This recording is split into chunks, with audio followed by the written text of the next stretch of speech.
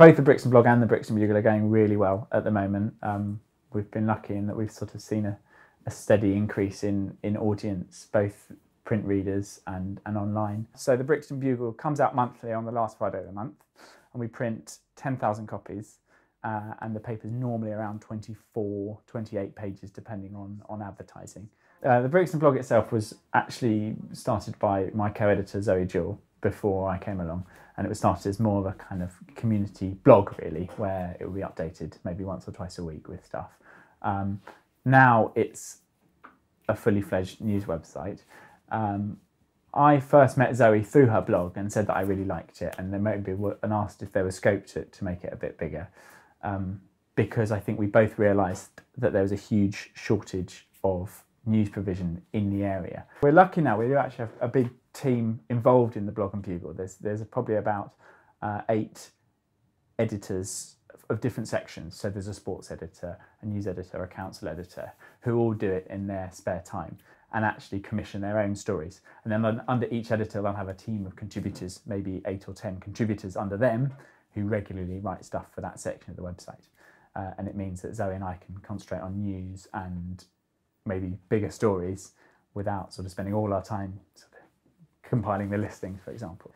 I think it must be one of the busiest news patches in the country, because you've got all sorts of amazing good news. There's all this community energy and action going on. So we've got our own currency with the Brixton pound. We've got our own energy generation company, which is owned by the community, called Brixton Energy.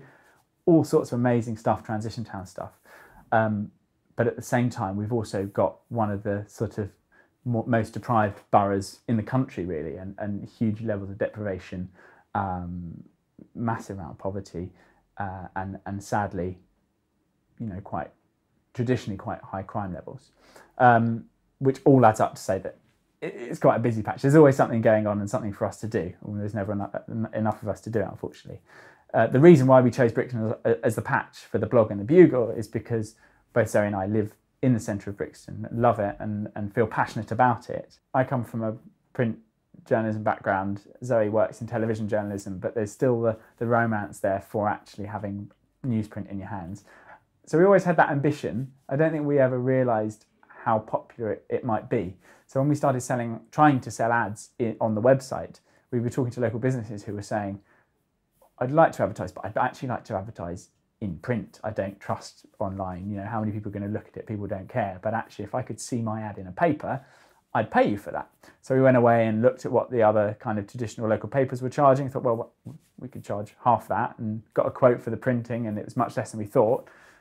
So we thought, all right, we'll go for it, and stood outside the tube station giving it out, thinking people would think it's weird, but actually people were queuing up to get it. So we knew from the first day we gave out the paper, that I think we knew it would be a success, because there was that appetite for it.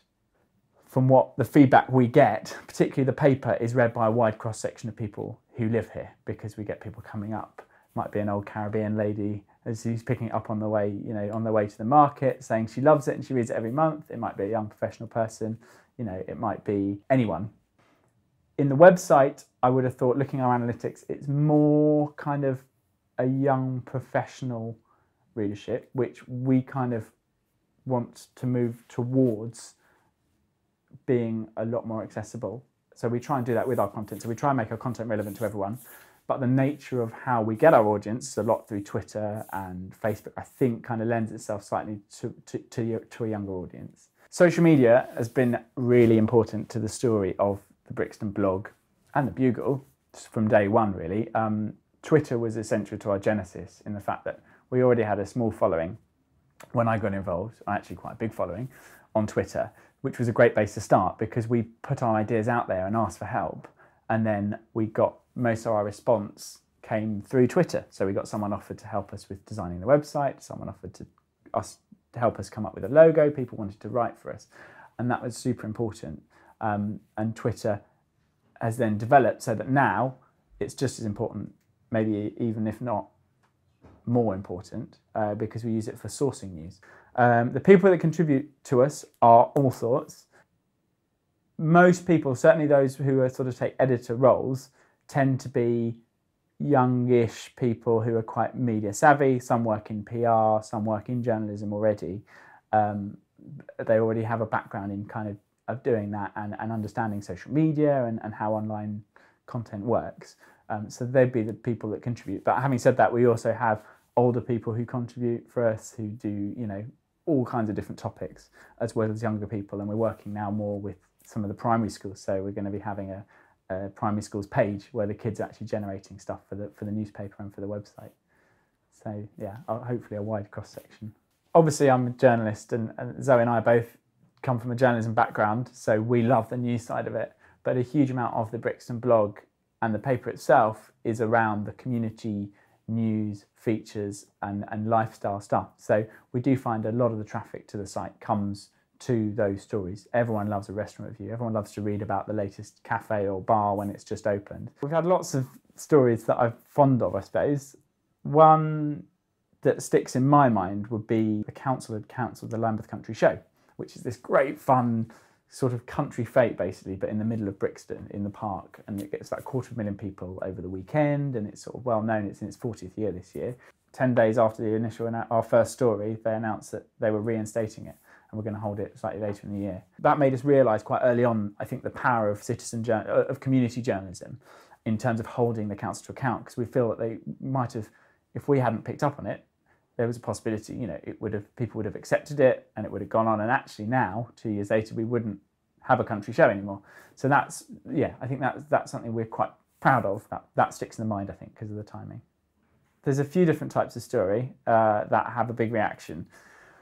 One is, sadly, travel and traffic accidents get a lot of traffic, mostly from mobile devices. What kind of gets equally large amount of traffic and actually generates much more interest and comments is around, in Brixton we have seen over the past few years this sort of process of gentrification. There's a lot of strong feeling around that, so there's, you know, different sides, different points of views.